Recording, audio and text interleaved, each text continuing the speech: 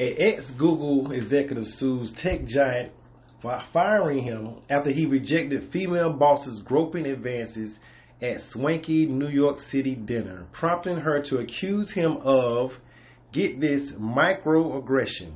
And the microaggression was him rejecting her.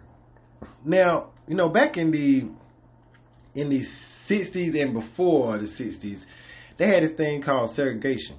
Now, segregation used to be a segregation of races, and that was back in the 18th, 19th century, but it seems like futuristically between men in these situations on jobs, men in gyms, men being anywhere in the world where a woman could be at is becoming detrimental to our livelihood, to our health, to our freedom, to our reputation, to our status.